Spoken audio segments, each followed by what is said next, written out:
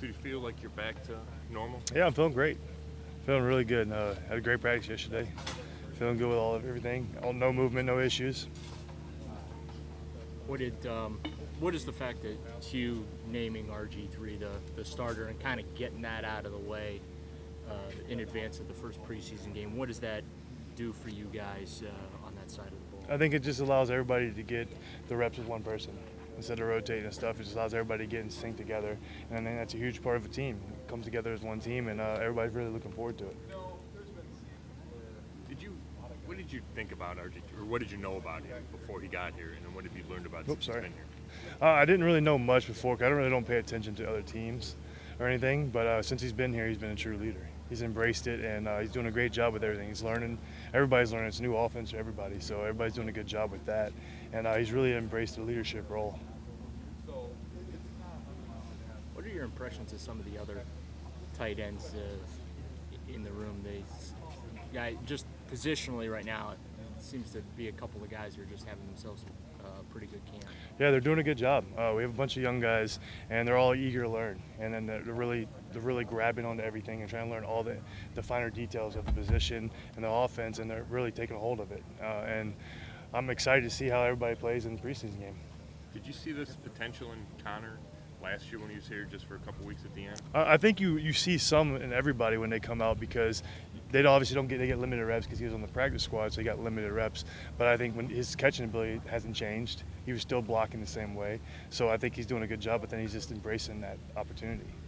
Gary, have you imagined the possibilities with you and Terrell, Corey Coleman, Josh Gordon coming back? Have you kind of let yourself fantasize a little bit about what that might look like? Oh, it's exciting. It's an exciting time because it's just going to be a lot of fun out there.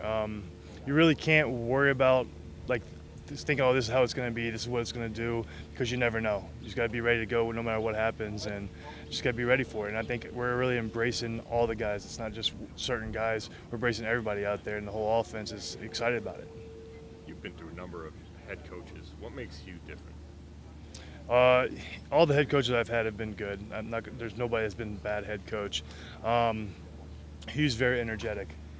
He wants everything done now. He doesn't want to change it tomorrow, not next week, not next year. He wants to change it now.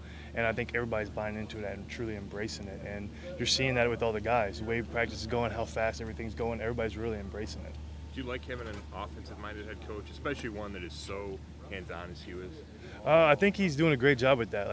It is definitely different because I've had both. I've had offensive and defensive-minded coaches, and offensive-minded, they're going to give you all the little small details that other defensive head coaches might not see, or really they leave that to other coaches. And then you have the offensive coordinator or your position coach teaching you that stuff.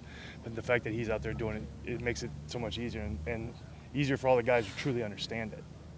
Have you addressed RG3 yet, and him winning the starting job? If so, we don't. Honestly, we don't really worry about that stuff. That's their decision, and we're excited about it. We're excited to get out there on the field and working all together.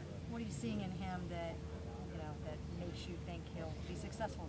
Truly embracing the leadership role. He's doing a great job with it, and he's really learning the offense and really taking a full grasp of it. Do you think you two have a pretty good chemistry? I know you've been in and out a little bit, but are you developing that with him? I think everybody is.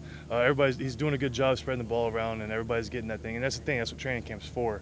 We're trying to get timing with all the quarterbacks because you never know what's going to happen. So I think just getting timing in general.